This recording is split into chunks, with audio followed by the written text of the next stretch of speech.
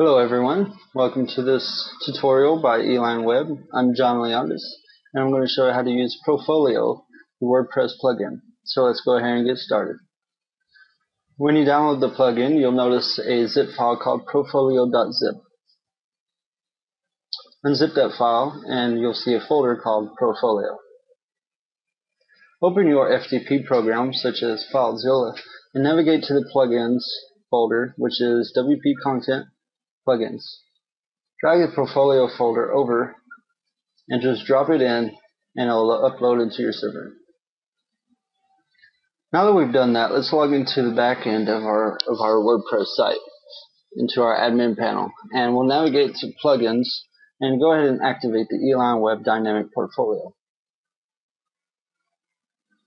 Alright, now that we've activated the Eline Web Dynamic Portfolio, you'll see a new menu show up on the side called ProFolio. Go ahead and open it up and click on ProFolio, and the first thing you'll see is some documentation and reference. If you forget the shortcode, it's right here for you. Let's go ahead and add the first project for us. We're going to start by adding a type, and for the purposes of this tutorial, we're going to just use WordPress plugins. You need to add a description, otherwise it won't save, so we'll just add the same thing here. You click Add Project Type, and it'll show up in a list where you can even edit it. Let's go ahead and add a client, and for this we're going to add Envato as a client, and the same list will show up here. Let's add a project, and for our project title we're going to use ProFolio and WordPress Plugins. Browse for a logo, and browse for a screenshot. We also need to add a description and some technologies such as PHP, CSS, WordPress, HTML, or any other technologies that are associated with your project if you're using it as a portfolio. Let's use a client, which is Envato, and add the URL and the year. Another cool feature of ProFolio is the ability to add a project status of online or offline. You can also turn this off completely. So we'll choose off online and save the project. Now we can go to Manage Projects and we can see our logo here, the title, the client, as well as the category or type, and the status, and we can also edit it if we want to. And we'll go ahead and take this out here because we didn't want that in there in the first place.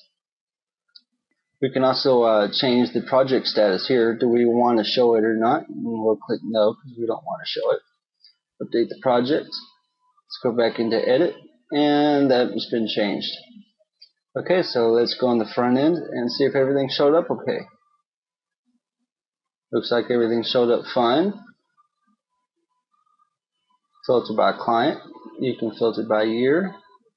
We also have the pagination here, which we'll talk about in a minute. Open it up and we got our description here,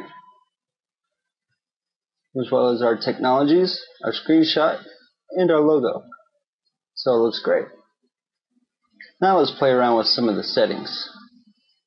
Click on Folio Settings, and let's select a theme here. Mobile black. Save it. And we have the black theme here. Green. This is the green theme.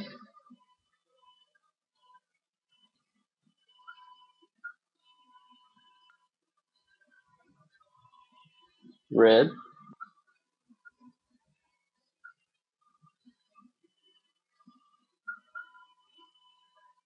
We can also create our own theme if we want to. In order to create our own theme, we need to navigate into the directory. So go into ProFolio in your plugin folder. Click on CSS theme and create your own CSS file, but for the purposes of this tutorial we're just going to go ahead and copy mobile red. Okay, so just copy that and we can rename this to new style. Go ahead and refresh the settings page here, and we have new style here. We can select it, click save, And remember, we copied mobile red, so we want to make sure that's the one that comes up. And it did. So that's how you can easily create a theme. Just place it into that directory and you're good to go. We can also show client filters. We can show the year filter, the project status. We can also show how many results you want per page. Let's go ahead and just turn off the client filter here. Click Save, and let's take a look. Alright, so we've got rid of the client filter, and now you can save some space if you don't need it. The last thing we want to look at is the fancy box options. You can set your title position. Where do you want your title to show in the fancy box? On the outside, the inside, or over? Let's go ahead and click over. Click Save. Now let's open it up, and the title now shows over on the fancy box. Alright, so now you have some basic information on how to use ProFolio. Remember, it's only $15. You can go to this website, profolio.elineweb.com. Just click on the badge here, and it will take you to the product page where you can purchase it if you haven't already done so. Thanks for checking out this tutorial, and remember, rate this plugin and comment on it and provide feedback, and that'll help create future versions.